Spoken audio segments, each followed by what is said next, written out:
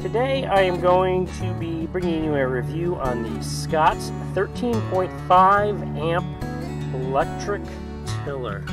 Okay, I have used this a few times now, and I've used the gas-powered ones as well, but today's review is on this electric job because that is where everyone seems to be going today. Electric cars and everything more battery powered. This is not a battery power, this is a plug and play. So yeah, and you will get to see a demonstration of how this works and my thoughts on it. Stay tuned.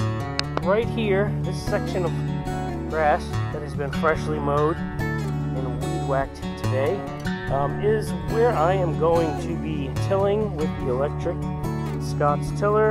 This is going to be my brand new garlic plot. So I'm going to be putting in garlic in here. So we shall. Alright, welcome to Review Time with Tim. Today I am, like I said, demonstrating the SCOTTS all-electric tiller. First thing I'm going to do is I'm going to just kind of go over the quick ins on how to start it and get it going. It was really super easy to put together. Very simple instructions, just a couple of twisty things, and that was put together. Now, because I've already used this previously, it's already set and good to go, so that's it. Just a little plug right there. It's got a little holder. What I tend to do is I kind of hold up like this. Now, this thing will not start on its own. The start button's right here. If you see, I can press it, nothing's happening. I can press the trigger, nothing happens, okay? You're like, is this broken? No, it's not broken. You gotta press the start, and then that's how it starts, okay? Now, if you notice, if you're used to using a gas tiller, this does not have the same amount of to it, okay? It kind of sounds like a glorified hair dryer, but it really does do the job. So let's get started with some tilling.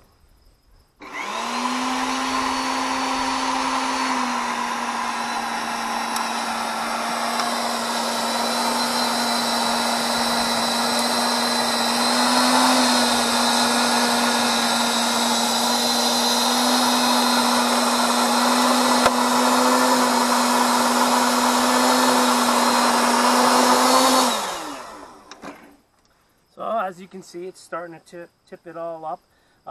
What I have found is that you, unlike in a gas tiller where you maybe go over 2 or 3 times and it gets the job done, this one you're going to have to probably do about 5 to 6 times over to really be turned up.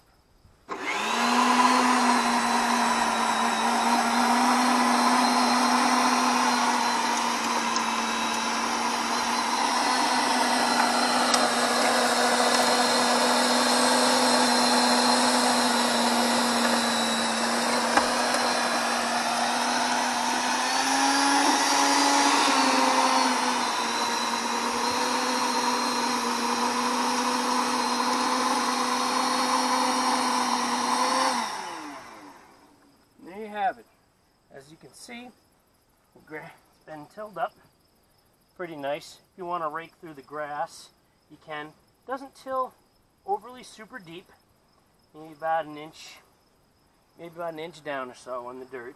So if you need to get down further, you're going to have to keep going over and over again. That was only 2 passes on that. Personally, I like to have it a little more loose for when I till, so I will go over this about 5 or 6 times, and obviously I'm going to make this a lot bigger plot for my garlic in the fall. For an electric job, on a 1 to 10 scale for an electric tiller, I am going to give it a 7. And the reason for a 7, I feel like it still needs a little bit more juice when tilling the ground versus the gas counterparts. And I feel like it's just quite not heavy enough to really get down. Okay, like the gas ones, they're heavier, they get down in the dirt more. This is just kind of super light. I mean, look, I can just curl that with one arm. Okay, so a little heavier in the front, dig up that dirt. So there you have it, folks. Review Time with Tim. If you like my video, please hit the subscribe button and smash them likes. Check y'all later. Alright, so as you can see, so we can see here, now it's all tilled up pretty quickly. Quite a bit of grass stuck in the tiller, and there's obviously, you know, there's always going to be some of this stuff here. But after a few passes, about 5 or 6, got a pretty good depth, and the soil is nice and turned up. Okay, and I'm going to let this rest, and I might make it a little bit bigger because I want to plant a lot of garlic this fall, and we'll see how it goes. There you have it, folks.